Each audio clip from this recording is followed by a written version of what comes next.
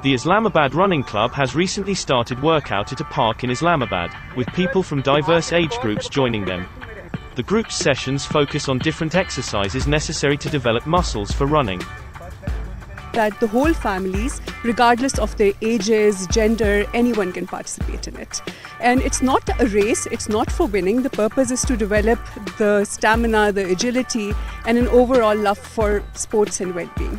So the basic purpose of Islamabad Running Club is to promote a love for running in Pakistan. Running is something which is often ignored in Pakistan. It's not technically considered a sport. In this modern age, you have games on cell phones, you have gaming consoles separately, and it's so much easier to just sit down and play the games. It's so much harder to motivate yourself and come out. But just imagine a kid just cycling down here and seeing like 15 odd people exercising, and that's the idea. You know, it gets instilled in the back of your mind. Maybe 2 days down the road, three days down the road, he might want to exercise at home, might want to pick up running just because he saw a couple of people running. And that's the basic principle, absolutely, to motivate others.